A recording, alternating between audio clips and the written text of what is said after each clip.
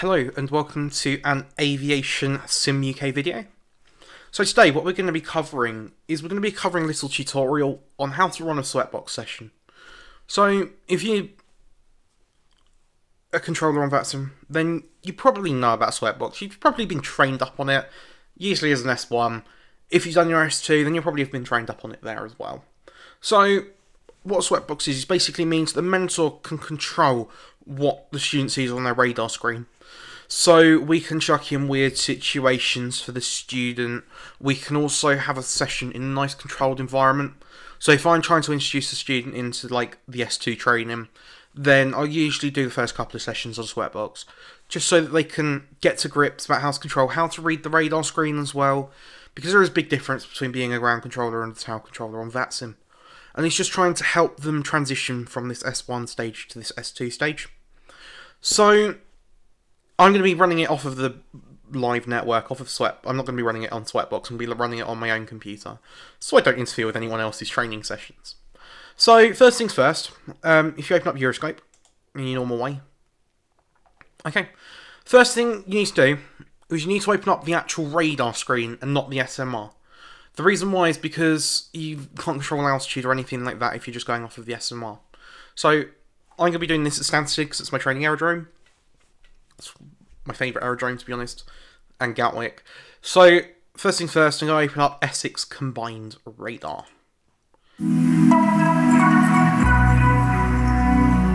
And there's the usual noise of the sound of the login. Loads of people have changed it now because they found it annoying.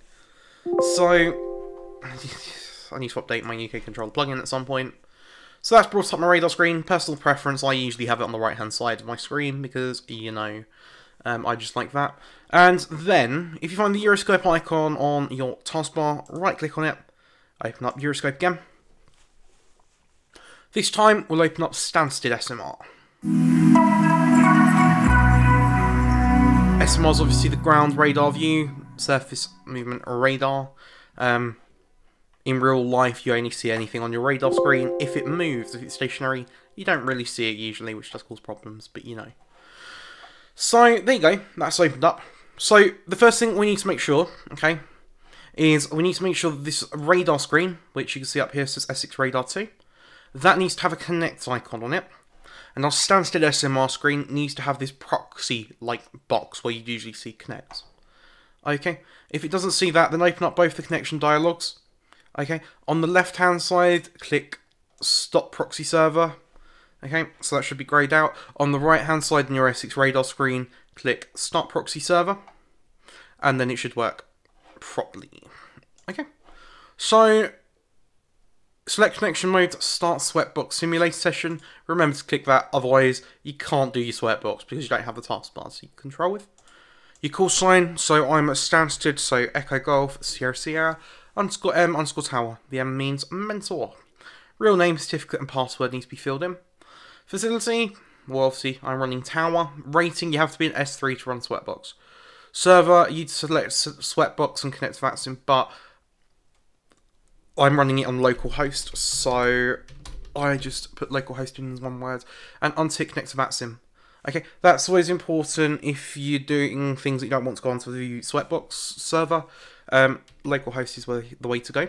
Okay, find Euroscope FSD server in your Euroscope file directory in your documents section. Okay, and open up the same file that you want to run in your Sweatbox. Okay, and then click Start Server. It's important to make sure that if you're running it on localhost, untick connect to that sim. Range doesn't really matter. Scenario, I need to get mine as 2.2 because that's the Stansted one.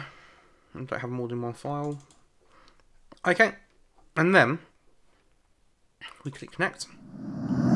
Voice communication setup. Make sure that you do find or in this case SS Air. It doesn't really matter about the channel now because obviously we don't really use it. By ticking primary, it brings up your departure list. You can then untick it. I know. But, you know, if you're controlling for a primary position, then remember to tick primary. A lot of students don't do it, and it does cause problems. Because the pilots don't actually see you, your frequency, which is very annoying. So, click the runway icon as usual, scroll down, find OPQRS Stansted. Tip both the depths and the arrivals, and then click OK. Because we're not live, we don't actually have any meters, so, you know, I'm just going to run off of 2-2. Okay. And this does sometimes happen with the sign squawk codes going a bit weird. I've set mine up, if you click on the S. So, I'd always recommend, this is going into a bit of gyroscope setup, which I'll go through at some other point. If you're a sign squawk, I'd always recommend that on the left it's UK controller plugin for Squawk Recycle General. And then you just left click on everything. Or you should be able to. Oh, well, we'll go for the right hand side. Oh yeah, because it's the direct connection one. See, even I get these things confused. So, you just click on all of them and it just recycles all the squawks so that they're nice and not set and you can catch your student out. That's always a fun one to do. So, as you see, I always recommend having the SMR open because you can see all the core signs of the aircraft. It does make life easier. And then on the right hand side, you've got your radar screen. So, you've got this taskbar that you don't actually ever see anywhere else, okay? I'm just doing this as a sweatbox tutorial for Tower because there are other things you can do with Approach, like you can alter their route and send them direct to somewhere.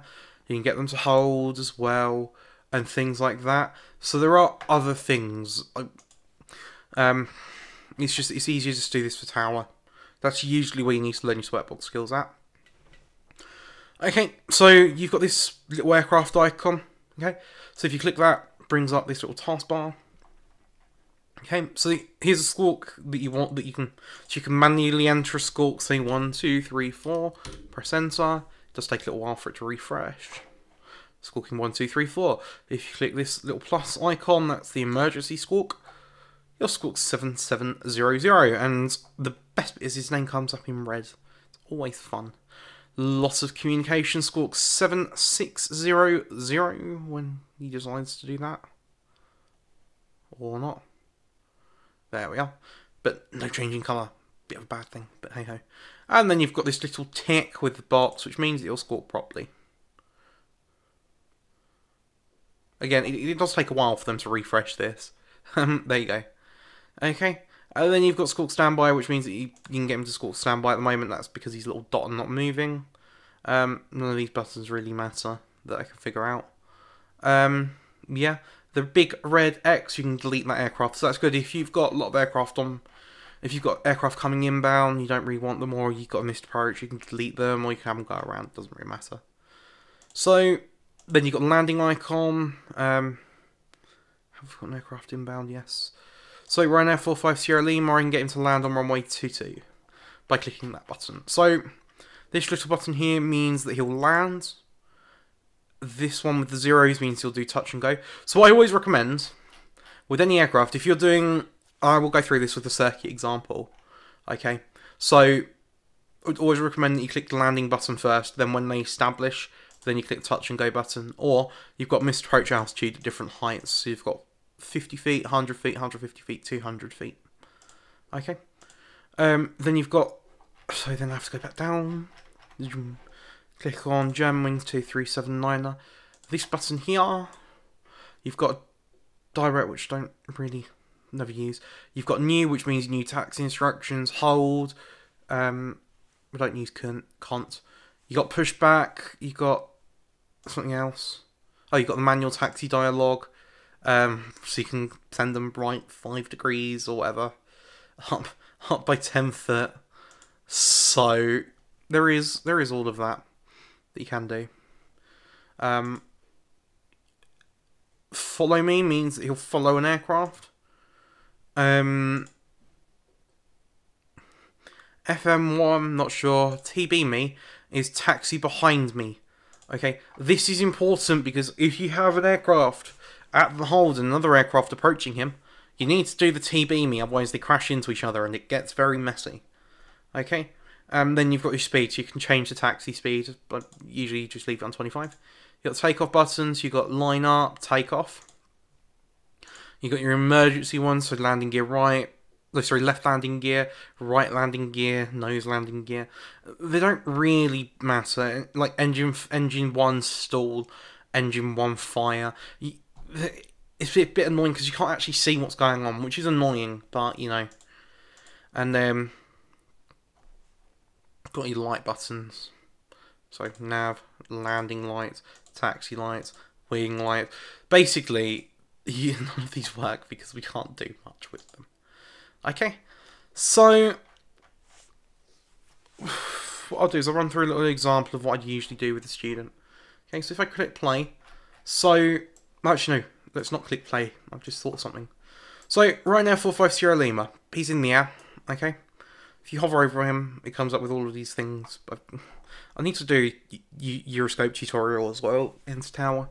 So you've obviously got 069, that's his altitude. The down arrow means he's descending. SS, his destination. If it's like A1, then that's his exit point. 360, that is his assigned altitude that comes up on the student's radar screen. So he for some reason been assigned 360, so the fact that he's coming down. 830, that is the altitude. So if the student said in a go around, Ryan F450 Lima go around, so you can go acknowledge.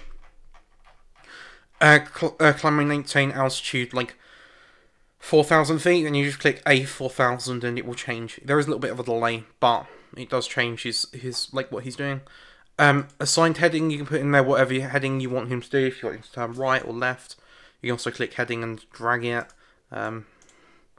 Yeah, and ASP is his airspeed, so you can send him slower or faster depending on what you want to do. And that N268 is his speed with regards to the ground. Okay, that's how you read radar tag. So, right, so yeah, so let's say we're going to taxi someone. Whoops, he's going to follow that guy. That could be interesting. So let's say, okay. Oh no. Okay, so by pressing taxiing behind, Germanwings 2379 is now going to taxi behind, and that's going to be annoying. Let me see if I can get him to stop. Let's hold him. So, Tonjet 2 Brother Puppy, call up student clearance and stuff like that. You click on the aircraft icon, press the tick, or don't, and get the student to like tell you. And then you can push him back. So you click the push button, left click, his route, left click, right click. He'll now start pushing back now. Okay. As you can see on my ground screen, he is moving backwards. I hope. Make sure it says pushing back. If it says crash, then he crashed, and your aircraft won't move if they crashed, which becomes very fun when you have mentors trying to taxi Golf X-Ray Charlie out, and he crashes into Golf Echo Echo because they don't know how to run Sweatbox properly. Hey ho. Right. So yeah, Ryanair 45 Sierra Lima's inbound. Usually whenever they come up on screen, I'll click the land icon, because then they establish. If you don't press it, they don't establish. It's as simple as that. So control everything from the right hand. Well, in my case, the right hand screen, which is Essex radar, but it could be your left if you do it the other way around. Personal preference, doesn't matter. So, Tomjet 2 Bravo Papa is now holding position. So I call up my student, request ready for taxi. New, take him forwards. You have to be accurate with these as well, because they do actually follow the routes. Obviously, in real life, you could probably just press the taxi buttons of the taxiways, and then he follows them. So yeah, you don't have to be too specific, because obviously this is VATSIM. And probably hold Romeo 1. If you told the Germanwings to follow him, then we click follow me, and then we'd click our Germanwings guy. Oh, sorry, our Thompson guy. So he's taxiing at 2.5, the Germanwings will be following him. Following me instructions are always brilliant, but just remember to actually, like, be specific with your instructions. Well, it depends if he's actually going to move. I don't think he will. Nah, I'll just taxi him out as well. Because he's not moving. Right. So yeah, you just click new. There. There. That. Remember your TB me. Taxi behind. And I can't remember where my Thompson's gone. He's like around here somewhere.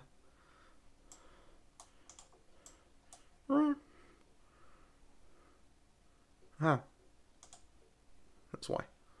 Okay, so he'll taxi behind so he won't crash into him. You can have lots of aircraft going at once. It doesn't really matter. It happens. Yep. Let's say we're feeling a little bit circuity today.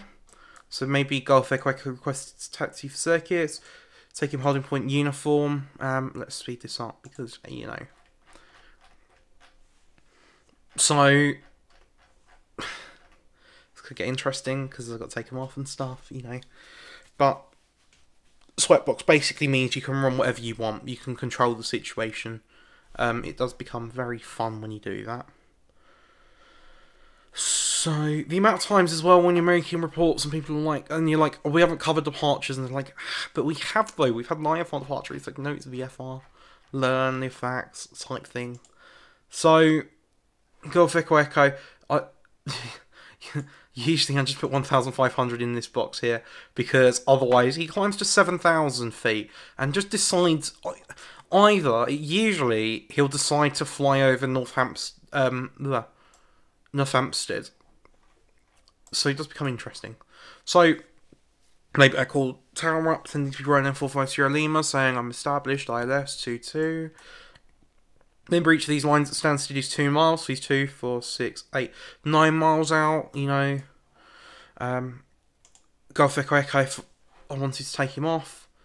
We click on the little takeoff thing, line up, button. He will cut the grass as well, as you probably witness. He will probably likely cut up the grass, or he might be good today for once. Depends how they're feeling. So yeah, it's just as simple as that. He'll line up, you know. You click the takeoff button. He takes off. It's really weird. Heading 126. You can actually just change that to 220. Fly runway heading or not. Oh no, that's his current heading at the moment. So, obviously I'm not perfect at sweatbox. They usually do weird things when they get in the air, type thing. But, you know, well, in this case, yeah. He takes off. Remember, I had a student who sat there and went, I just guessed his altitude. Look on the radar screen, get it open, see his altitude. 1,600. Okay, read it, learn it. Okay, in theory, as soon as that up arrow's there, he's taken off from the runway. Oh, it's actually flying 222 for once. So climb, maintain 1,500 feet. You can slow the aircraft down as well manually when they've established, but it doesn't really matter. So then Golf Echo will probably be told to report downwind if the student does what he's told. So you just click on AHDG, draw a little line. Usually in the opposite direction, parallel to the runway. So for the downwind, 040 in this case. And you'll start turning left heading 040. It's amazing what you can do. Okay, and he'll just turn. It's easy. If you right click, you can actually see the turn happening.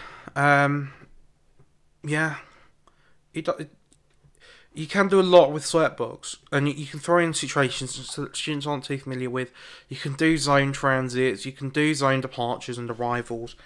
A lot of VFR. Sweatbox is really good for VFR because you can actually simulate what the pilot's going to do, and you know you're going to get some traffic.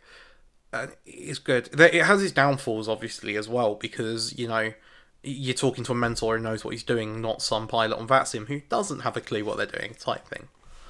So, it has its ups and downs, but, you know, I'm just going to get rid of 450 Sierra Lima, because otherwise I've got to taxi him to stand. But, obviously, I wouldn't do that in a mentoring session. Let's get the airspeed up to, like, high, because I want to try and get this done soon. Because I don't want you to be sitting here waiting, going, well, why is he taking so long? And I can't speed up the sweatbox. So, he'll be on downwind.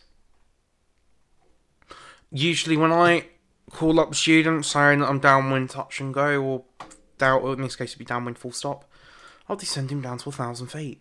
For my reference, so that I know what's happening, type thing. So in this case, you could probably get the Thompson out with some traffic information. You could have got him out earlier, but you know. And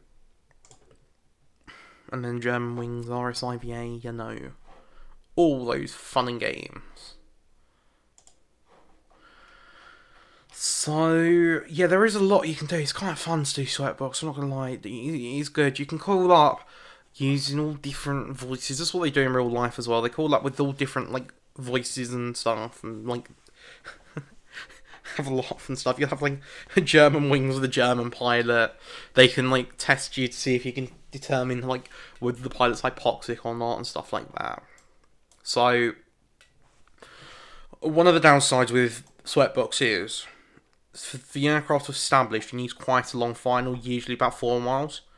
Which, actually, thinking about it, is probably about realistic. Pilots usually do a 3-mile base. Line up behind, German Wings, bang. Caution await turbulence. You can, oh, I forgot to say, you can also simulate who's on line. So, up on this green bar, this doesn't work all the time, some of the time it's wrong. You see these 2 boxes, if you click on there, then you have loads of controllers that you can simulate. So you'd have ground and delivery, and I don't know why you'd have that, but, you know, S6 approach, you could have stance to director, sorry, S6 radar, not S6 approach, it's because of the APP, I'm just confused. TC North's usually on, TC South Central's always on, because there's Jamie Payne. You have bandbox to confuse the student about what South Central is and what bandbox is. He's at 1-1, you can take the German Wings off. There's so much you can do, it is really good. And you probably hand the Thompson off to, what was he on? He was on Nugbo, so you go off to Stance Director type thing. Golf Echo Echo, oh. There we are. Take him around for an intercept. Really poor vectoring, but you know, he's VFR, it's his responsibility. I can get rid of him because I've got a VFR and I don't really want to be like, oh, let's worry about crashes. I probably vectored him out a bit too far for Golf Echo Echo, but you know. Landing when he's about to intercept, I can click land 2-2 and he'll follow the ILS. If it doesn't work, then he's missed the localizer. And you got to start all over again. Usually by telling the student that he's going around because he can't do anything. So as I said, about aircraft leaving the UK control zone, Hotel 4, that's one of the exit points. I can't remember where, because I don't know them off the top of my head. But I could probably find out, because it'd be the one that's on the border of the UK FIR, which is Capex. Or Lorku, sorry. No. The Goba is the exit point Hotel 2. So it is useful reference for controllers about where they're going to leave. You've got Hotel 4 as... Sorry, that was Hotel 4. You got Delta 1 as well, which is over in Dover's side. Which is, yeah, Pitez. So it does work. Nope, wrong button. I need to find my German Wings guy and get rid of his screen. And look, see, Golf Echo Echo's just failed to establish. Luckily he's on an 8-mile final, so... So yeah, to be honest, I'm usually with VFR I'm a lot better than this, but I usually give them a bit wider of crosswind.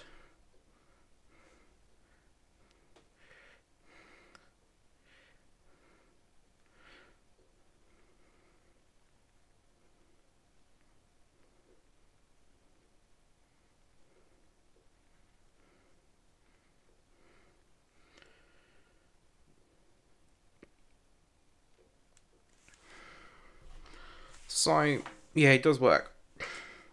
And you just establish him, do whatever you want to do with him. I'm not going to lie, at this point, he's vain there, he's that sim pilot, but yeah. And then you can press little pause button up here to pause it, play, pause, whatever. Make sure you've got the up-to-date version, otherwise everyone gets annoyed. Because it pauses every sweatbox ever. So, that was a really poor example of Golf Echo Echo. Usually I'm a lot better, it's just, my eye's not on the ball because it's not a proper mentoring session. This is just a tutorial to show you what's going on type thing. So, with that, I'm going to probably wrap this up and leave it there. Because... why not? For some reason, I'm a supervisor on here. Ooh. Not sure why, because that says tower, but hey ho. You know. Oh, hang on. He's a supervisor for everything. I've somehow been made a supervisor overnight, which I haven't, but yeah. So, with that, let's wrap this up, finish this off. Okay, so there you go. There's a video on how to run a sweatbox session. Very brief introduction. You usually pick up your skills after a while. It does take a little bit of a while to get your habit. Know when to call aircraft on downwind and call them for base and to establish them on final. But that's all the fun. You just learn that with experience. Obviously, the more experience you get, the more complex a sweatbox session you can run as well. So there you are. That's how to run a sweatbox session. I hope you enjoyed it. If you've got any comments about this, if you're ever struggling with a sweatbox session, come find me on TeamSpeak. Message me on Slack. I'm Nathaniel Lawrence, so you can find me. Not Nathaniel Leff, as everyone confuses me with. Okay. Feel free to ask any questions. Find us on Facebook as well. And ask any questions on there. Aviation Sim UK. And we will get back to you in a timely manner. If you like these videos, feel free to subscribe. Hit that bell icon.